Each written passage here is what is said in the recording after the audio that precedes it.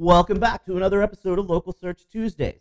We're still talking about Google My Business this week, but this time I'm sharing an advanced level tip to help you choose the right primary category.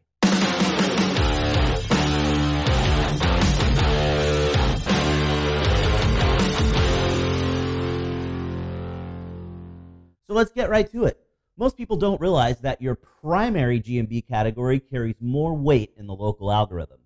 For the non-SEO nerds out there, that means there's more value associated with that primary category. So you're more likely to show up in local searches for that phrase.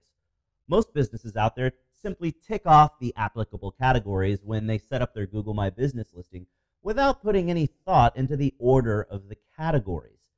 Since the first category has more weight, you should be more strategic with your category choices. Let's use a Ford dealership as an example. If you're a Ford dealer in the Dallas market, you're competing against a lot of other Ford dealers in the local area. You'd want to list Ford dealer as your primary category since that's where you're competing the most for customers. You want to be the winner when someone searches Ford dealer anywhere in the area. But what if your dealership is out in the sticks? If you're a Ford dealer in a more rural area and there's not another Ford dealer for 50 or 60 miles in any direction, you wouldn't put Ford dealer in the primary slot.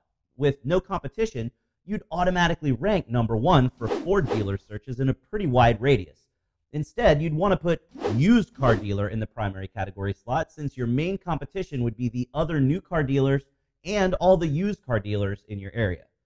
Keep in mind, the primary category is the only one that carries additional weight. Every other category is equal in value. Like I mentioned in a video a few weeks ago, your Google My Business profile is basically your new home page, and it's critical for success in local searches. If you're more strategic with your primary category choice, you'll have a leg up on the competition for your most competitive search term. So that's it for this week's video, which means it's that time. Put your hand on the screen right here. We totally just high-fived because you learned something awesome. Thanks for watching, and we'll see you again next week for another episode of Local Search Tuesdays.